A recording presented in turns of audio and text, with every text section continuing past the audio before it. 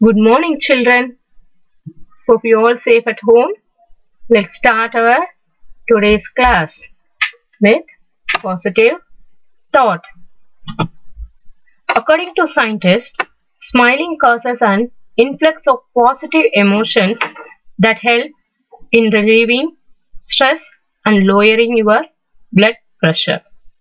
Each time you smile, you benefit your health and happiness. Not only can smiling lift your mood, but it can also elevate the mood of those around you. When you smile at others, it gives them a boost of happiness, helps them to lead a healthier life, and influences how they pursue you. The world would be a more beautiful place if we all would smile more at ourselves and at others. The next time you are feeling down, nervous, stressed out, or just need to elevate your mood, try smiling and thinking of something positive.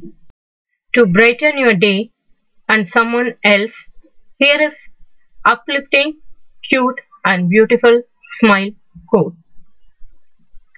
Life is like a mirror. Smile at it and it smiles back to you. Children, I hope that you have completed your homework. I ask you to list out extraordinary physically challenged personalities. Here is few personalities who are physically disabled and they succeed in their life. Let's see. Children, look at the picture. He is one of the most brilliant scientists. Wheelchair bound British theoretical physicist Stephen Hawking. He was born on January 8, 1942 and was suffered by rare motor neuron disease and speaks with the help of a voice synthesizer. When he was 21 years old, the doctors declared that he would not survive more than 2 or 3 years. He attended Oxford University in England as an undergraduate student. He received his PhD in 1966 from Cambridge University. By the time he was 35 years old, Hawking was Cambridge's first gravitational physics professor and received the Lusican Professor of Mathematics Award. In 2009, he lost his control over different parts of the body, including arms, legs, and voice. And at the end of 2009, he totally became paralyzed. He has also published a book called A Brief History of Time, From the Big Bang to Black Holes. Children, next personality is Helen Keller. She was born as a blind, deaf and mute on June 27, 1880. She is an author, political activist and lecturer and devoted her life to persons with disabilities, thus becoming an inspiration to many disabled persons. Helen Keller traveled to at least 39 countries and worked for women's welfare, workers' rights, socialism and many other social causes. She passed away on June 1st, 19 68. Children, we are all blessed by gods. So always be happy and make others happy. Children, let's start the lesson. Ram comes to Riti's school. By seeing the title, can anyone guess what we are going to learn? Yes? Good. To tell you about a special things happened in a school. That is Riti's school, because of some disabled children going to admitted in our school. Let's see the lesson.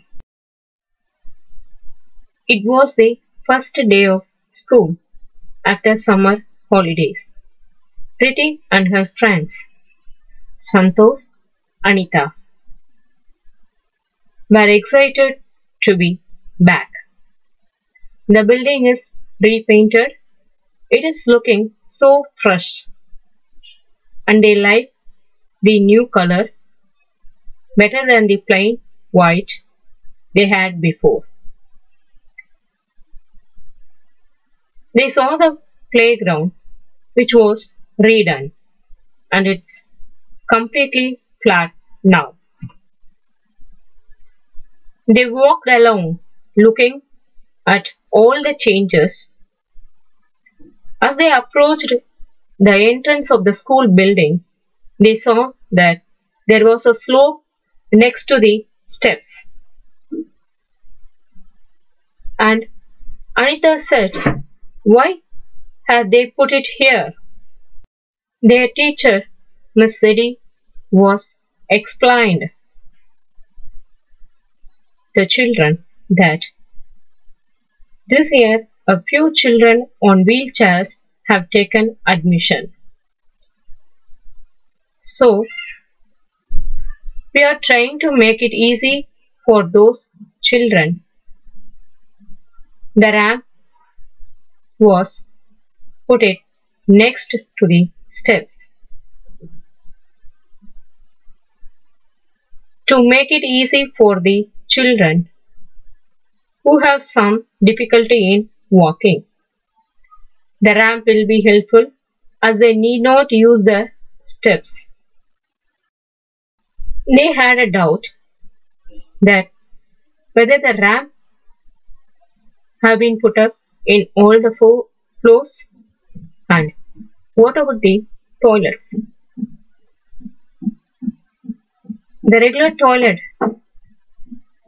is very difficult for the people who are going to admit now. So the teacher answered their question that the lift was put up in the school newly, and the toilet was now a bigger one, so that the wheelchair can go in and turn, and they have put rails along the walls for those who use walking sticks and who need support. The floors are made up of special non-slippery tiles so that no one slips and falls. And the height of the basin and the other fixtures is low to make it easy to use. So the children are look forward to meeting their new friend and helping him to settle in the class and school. Children, have you ever think about the communication of visually impaired and deaf and dumb people? Yes? How they will communicate with others and how they will learn. If you see the visually impaired, that is, the people who cannot see, how they will learn? There is a special language or system is made for them for learning. The system is called as the Braille system. So, the visually impaired people can learn through the Braille system. And how the deaf and dumb people will communicate with others? They can't hear. Yes, children? The people who cannot speak oral languages, how they will communicate? They will communicate with others through hand gestures, that is sign language. They will make symbols using their hands through which they will communicate with other people. Children, I hope that you understood the concept of the lesson. That is, we have to help them and treat them equally. Now, let's have a small worksheet from the lesson. This worksheet has fill in the blanks and answer the following questions. I hope that you will do it. That's all about today's class. Thank you, children. Have a nice day.